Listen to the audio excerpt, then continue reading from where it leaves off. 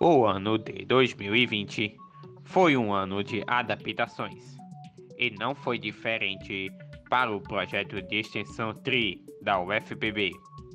O desafio de conscientizar sobre o descarte correto dos resíduos eletroeletrônicos teve que ser realizado de forma virtual. Os encontros passaram a ser através do Google Meet, semanalmente, sempre com muita organização e distribuição de atividades, estabelecendo prazos e metas. Neste quarto ano, a equipe do TREE é bastante interdisciplinar, apresentando integrantes dos cursos de Engenharia Elétrica, Engenharia Ambiental e Engenharia de Energias Renováveis.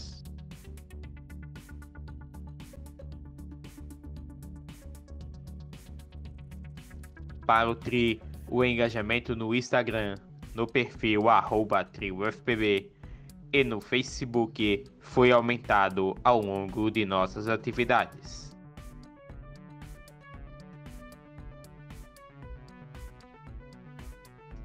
No Instagram foram realizadas lives.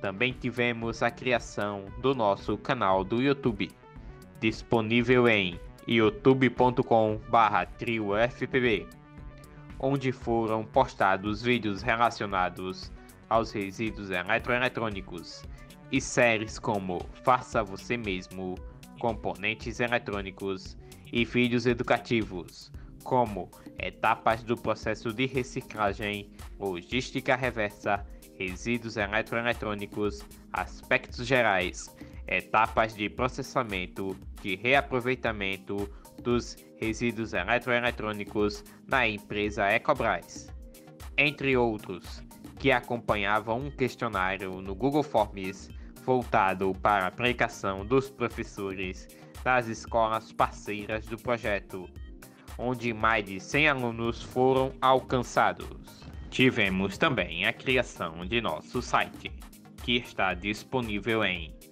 ca.ufpb.br/TREE. Nele você encontra os pontos de descarte dos resíduos eletroeletrônicos em João Pessoa e diversas matérias acerca do tema. Mas tudo isso somente foi possível devido ao esforço de todos os integrantes, que também precisaram se adaptar e aprender a trabalhar com ferramentas virtuais, como Canva, PowerPoint, Movely, Animes, e Pinterest e softwares como Camtasia, Filmora 9 e Shotcut. Ainda no Instagram foram criadas várias séries de postagens. Conheça algumas agora a seguir, conforme explicam nossos integrantes. Oi, sou Mariana Marques, aluna do curso de Engenharia Elétrica e bolsista do projeto de extensão TREE, tratamento de resíduos eletroeletrônicos, que já está no seu quarto ano, desenvolvendo atividades a fim de conscientizar sobre o descarte correto dos resíduos eletroeletrônicos. Então, hoje eu vim falar um pouco sobre os componentes eletroeletrônicos, que tem uma série dedicada a eles nas nossas mídias sociais. Então, os componentes eletroeletrônicos são parte constituinte dos resíduos. Tendo em vista isso, o TREE vem desenvolvendo materiais audiovisuais a fim de ensinar os conceitos básicos dos mesmos, e esses são disponibilizados em nossas mídias sociais, como Instagram, Facebook e YouTube. Você já está se perguntando como seria esse ensino, como a gente produz esse material audiovisual. Então, para o Instagram e Facebook, produzimos posts que tendem a apresentar definição, tipo, categorias dos componentes e também simples aplicações para os mesmos.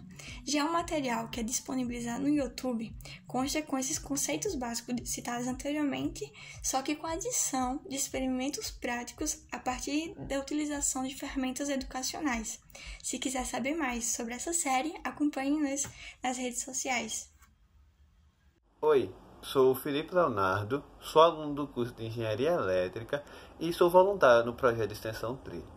Eu fui responsável pela criação da série sobre componentes eletrônicos no YouTube do canal. Essa série tinha como objetivo principal apresentar as principais características dos componentes eletrônicos com a principal finalidade de ajudar os professores nesse período de pandemia. Oi, eu sou o Wellington e eu fiquei responsável por 2 séries. A primeira delas é de resíduos à obra-prima, que o objetivo era apresentar peças, bijuterias, peças de artesanato, arte criativa, obras de arte feitas com resíduos eletroeletrônicos.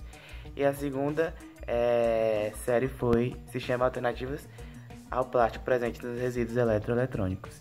Mais de 20% dos resíduos são compostos por plástico e muitas vezes esse plástico não é valorizado. Então o objetivo da série é apresentar onde esse plástico poderia ser empregado, de que maneira ele poderia ser reciclado, que são alternativas já presentes na literatura.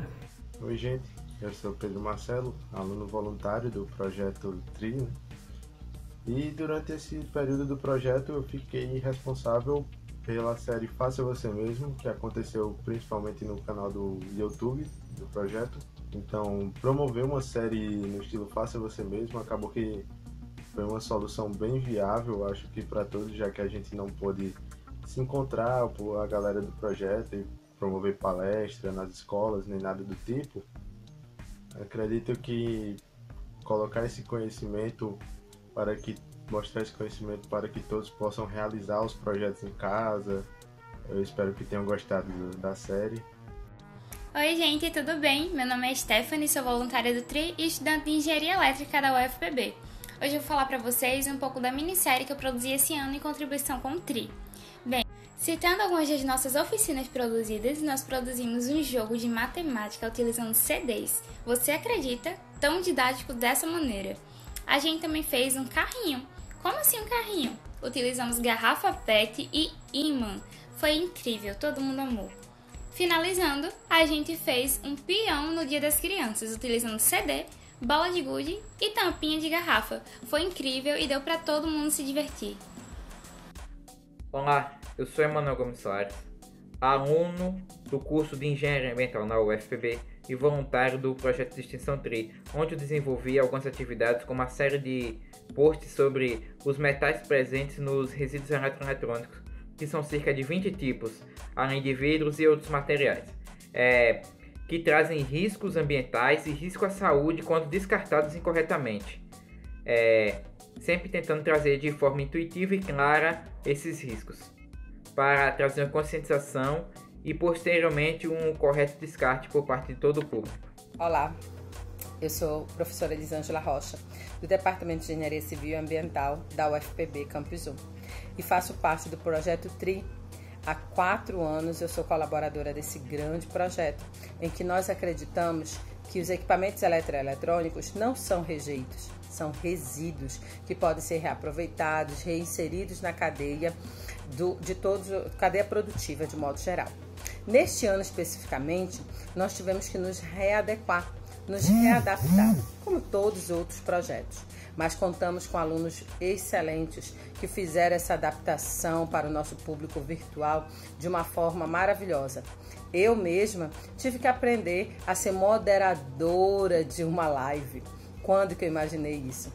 Então, eu moderei sobre a logística reversa dos equipamentos eletroeletrônicos, especialmente pela resolução, pelo decreto que dá diretrizes, né, para os equipamentos eletroeletrônicos domésticos, de uso doméstico. E foi uma experiência enriquecedora, saber fazer a moderação, usar, né, controlar o tempo. Então, esse ano foi um ano de grande aprendizado, foi um ano difícil, é verdade, foi um ano difícil. É um ano em que exigiu da gente essa adaptação, essa capacidade que nós temos como seres humanos. Mas eu sou muito grata por ser colaboradora desse projeto, por acreditar, né, nessa sustentabilidade dos equipamentos eletroeletrônicos.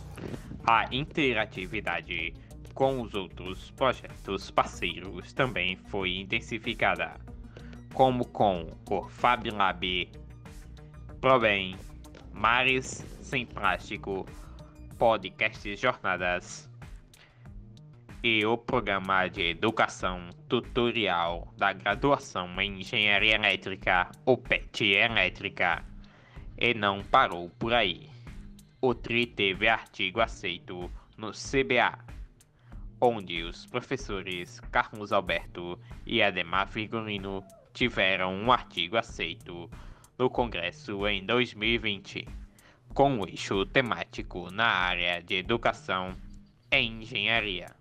O artigo tem como título Desenvolvimento de mesa de coordenadas didáticas a partir de resíduos eletroeletrônicos. E tivemos também participação em fórum da ONU, através do resumo feito pelo nosso ex-integrante Daniel Ribeiro, onde tratou justamente dos resíduos eletroeletrônicos, todos os âmbitos onde o projeto TREE atinge e está inserido, desde seu objetivo até seu resultado.